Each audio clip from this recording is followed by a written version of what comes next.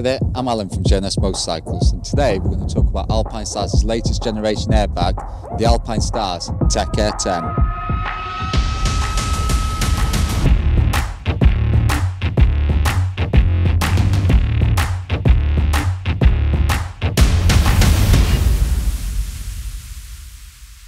This is their latest generation airbag, taken from the MotoGP technology of the likes of Marc Marquez, Fabio Quartararo, you know the rest, that's sponsored by Alpinestars.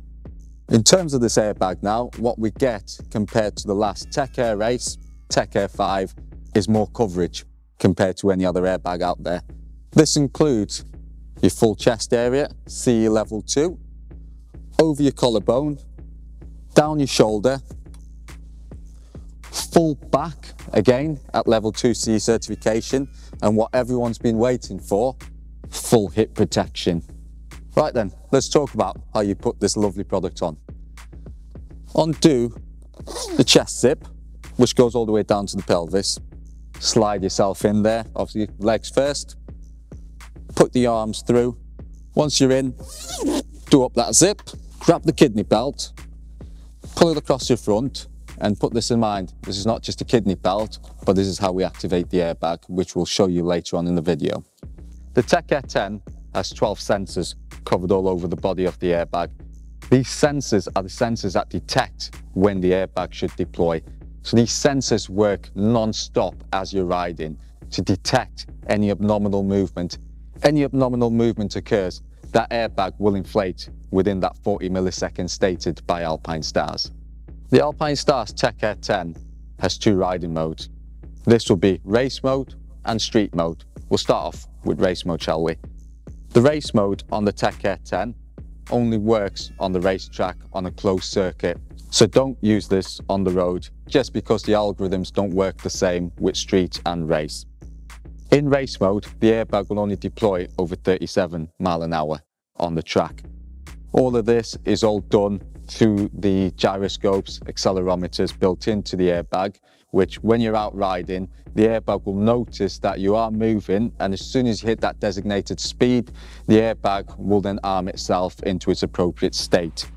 Once armed, the airbag will deploy if should you have a crash. This will be a high side, a low side with tumbling. When in race mode, the Tech Air10 will recognize obviously the 37 mile an hour speed limit. Should you go under the speed of 37 mile an hour while on track, the airbag will take 10 seconds to recognize that you have gone under 37 mile an hour before the airbag will go into standby. If any chance you have a crash under 37 mile an hour and you've depleted 10 seconds, the airbag will not deploy. In street mode, when you have the airbag on, the airbag will run through a stability check before you go out on the bike. The stability check recognizes that you as an individual are wearing the airbag. The quicker way of arming the airbag when doing a stability check is probably walking up and down the stairs, getting your kit on, getting on your motorcycle, or even moving around. You will notice that the airbag will be in its arm state when you get the solid green, but everything is explained in the instruction manual anyway for you.